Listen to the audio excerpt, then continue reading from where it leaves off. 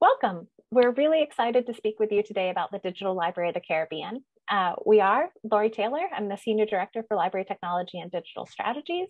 We're also on this presentation with Brian Keith, the Associate Dean for Administration and Faculty Affairs, Perry Collins, the Copyright and OER Librarian, and Todd Digby, and I am the Chair of Library Technology Services.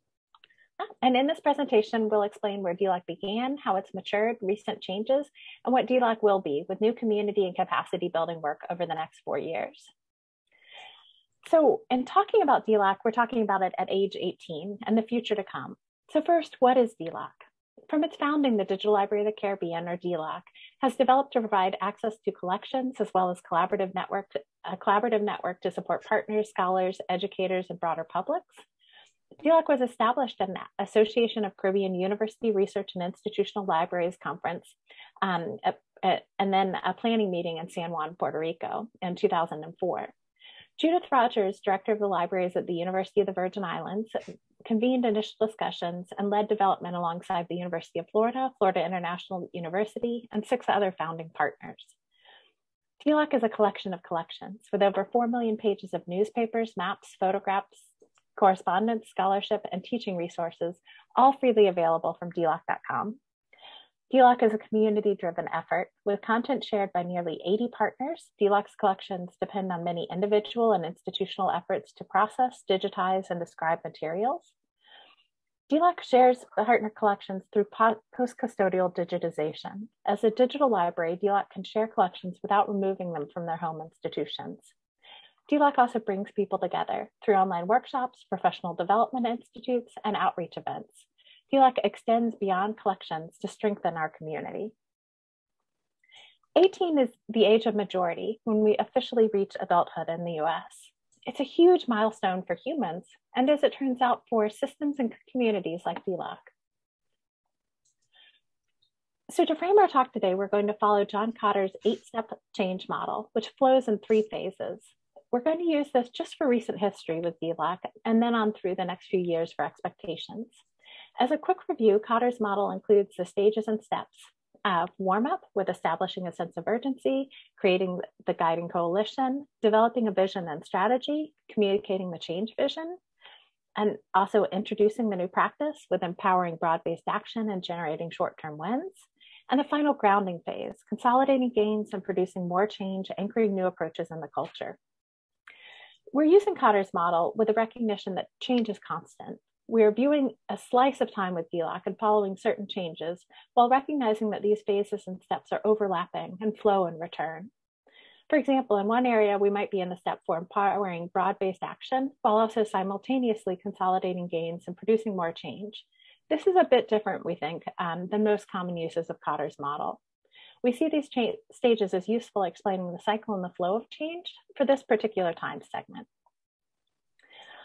For our warm-up, we've been in the sense of urgency for many years.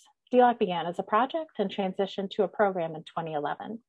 Since the early project days, the goal was always to get to the next stage of maturity, maintainability, and sustainability for ongoing growth that meets partner needs and facilitates the community in growing together.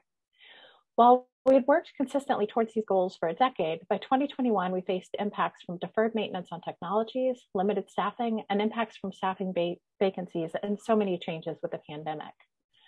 dLOC has always been about more than technology. It's always been based on a technological foundation with partners working together for preservation and access to materials. Then along with work on materials, the community was together for pursuing new needs. In working with partners for so many years, the vision was clear and always had 2 parts. Continue the core for access and preservation, always with strong shared governance, collaborate across the community to build additional capacity for more work with access and preservation, and for new work with copyright, ethical rights, technical training, OER, digital scholarship, data management, and more. In December 2020, the foundation needed urgent attention.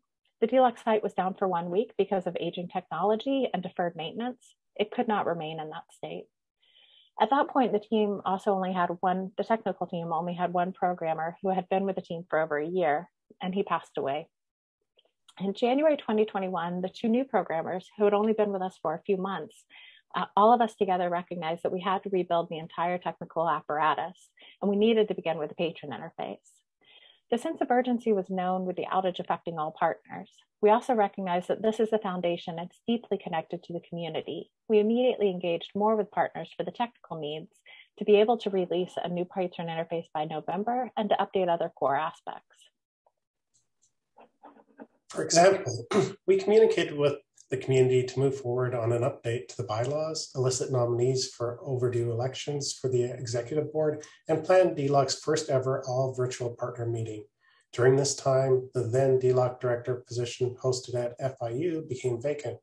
In 2021, we learned of more technical problems and of communication drops across the community.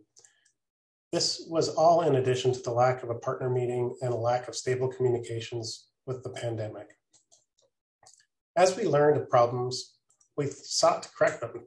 Technologically, in the fall 2021, we released the new site and created a plan for production.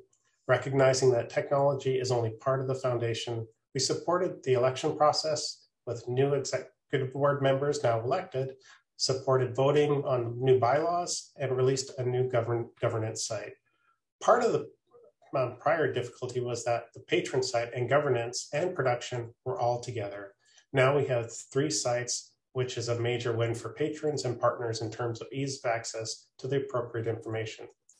The new governance site has a list of all partners. This is minor, it is a list. It is also a huge win. This is the first time we have had a list online of all of the partners. The prior bundled site that served patron, production, and governance only listed partners who had collections that were active. Now all partners are listed, even those in process for sharing materials. We hosted the first ever virtual partner meeting. This was a huge win, with new partners meeting others for the first time. We also developed our first org chart. This was a combination of communication and a small win for the formalization of dLOC for documenting and communicating community operations. This falls within waves of overlapping change within change management. We started working on this chart while working on the grant proposal, which we were just awarded. In working on the grant proposal, we did the normal method for explaining to partners and drew this out. Rather than just rough scribbles, we took the time to enlist an amazing designer, Tracy McKay Ratliff, for her to create this into the design you see now. This is not your average org chart. The center is hard with partners. Partners rely on the foundation from the host institutions for operations and outreach, and enlist other communities like the Scholarly Advisory Board and Executive Board for ongoing activity. While the grant application was the impetus to create the org chart, we needed this because we needed to re-explain to existing partners and to better explain to new partners for how dLOC expected to work, and to have the complicated model be made clear.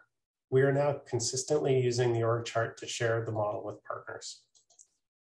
Sharing another win, the patron site. This new site is the first ever mobile responsive site for dLOC. It remains in the 3 official languages for dLOC and presents all materials from dLOC with no interruptions from production. So please check out the new site at dLOC.com. Again, the governance site, this is empowering and a win. For the first time, partners have the full list of partners, as well as core governance and technical resources all in one place, instead of scattered throughout the old bundled site. And it is currently almost all in English, so we will be adding translations soon. Now for this season of change following Cotter's model. We move to the final group grounding phase with steps 7 and 8. 7, consolidating gains and producing more change, and 8, anchoring new approaches in the culture. And you can see here some of the dates that are listed as we move forward. And again, we recognize that these are not static ends, but are steps in an ongoing dance. Steps 7 and 8 also overlap with empowering broad-based change for sustained evolution. And indeed, this final stage is also the beginning. Again, working once more for a stronger foundation. So this time, as we undertake the next cycle of change, that co-located and concentric with the other stages of change, establishing the sense of urgency means an urgency to share joy. Here you can see a selection from the Archipelagos Journal special issue on dLOC. Archipelagos is the top journal of Caribbean digital studies. This special issue shares love and joy with dLOC with articles by scholars who have used and supported dLOC over many years. The special issue came out right around the time of the news of the new grant award, so thus our urgency was in sharing the joy from the past for an even brighter future. So in sharing news of our newest joy today, thanks to the Andrew W. Mellon Foundation's generous gift, dLOC is now embarking on the Revitalizing dLOC project. The project will cover 4 interrelated activities: refining a menu of sustainable technical assistance services, working with 4 Caribbean-based partners, faculty and staff members each year during intensive engagements. The project team will learn and consult about needs relevant to their collections, and each intensive planning engagement will serve as a deep dive into a collaborative exchange, resulting in the development of a 5-year plan that aligns available network assets with partner needs. And so we're doing these as a really grounded theory approach in order to develop a foundation with 16 partners across the 4 years of the grant, but also to then share those out with the full dLOC community. We're establishing a rights advisory network, which will be made up of an international rotating group of experts to balance day-to-day as practical as well as more significant demands on dLOC partners and users through direct responses to questions. Sustained conversations, for instance, may deal with complex topics such as colonialism and intellectual property, privacy, and community-driven approaches to open licensing. Right now, dLOC has such a strong foundation for technical training for doing digitization and metadata, and a strong foundation for digital preservation. But we found over the years that there's a really critical need for thinking about rights, rather than, okay, digitization stops at this year, or digitization is enough. No, let's talk about ethical rights, different usage, other considerations. We're also enriching the educational resources for higher ed. This component will develop a pipeline to compensate instructors for documenting and sharing teaching resources, including assignments and lesson plans, contextualized primary source sets and data sets, and course modules, as well as full courses with materials shared through dLOC and other appropriate systems. So this helps us to answer, and what do you do with it? How does the digitization of these primary materials really take flight and continue on with new lives and new ways of impact? We're also documenting and guiding for future engagement. We're going to publish a series of 8 to 10 short handbooks, 2 to 3 per year, in multiple languages that will share knowledge about professional development topics of known interest, exhibits supporting student interns, preservation and disaster response, collection development, digital journal publishing, with additional topics determined from consultations with partners. In some ways, we've described this as the and. When partners call and say, hey, we're interested in digitizing, or we have a new collection, these are all the other things that they ask about. Oh, and we'd really love to do a digital exhibit, and we have this journal. And so how do we formalize those supports rather than simply being reactive or responsive, to the partners that know to call and have the opportunity to ask questions? So with the new project underway, we're now at the hiring stage. We're excited for the new phases and for waves of change. With Cotter's phases, essentially, stage 1, vision and coalition building, 2, empowering broad-based action and achieving wins, and 3, consolidating future orientation to success.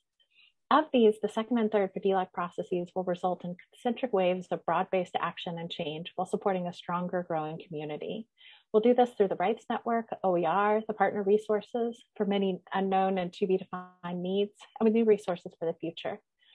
Until 2 years ago, we were working to rebuild a foundation. For this next phase, our hearts are filled with joy and gratitude, and it's very abundant because this urgency is for growing from a positive place for more joy. So with that, we're very excited to have shared a bit about dLOC, where it's been, where we're going with you. We look forward to engaging with all dLOC partners and new partners in the coming years. Please contact us if you're interested in becoming a content contributing partner, or if you're interested in collaborating with dLOC in other ways. Thank you.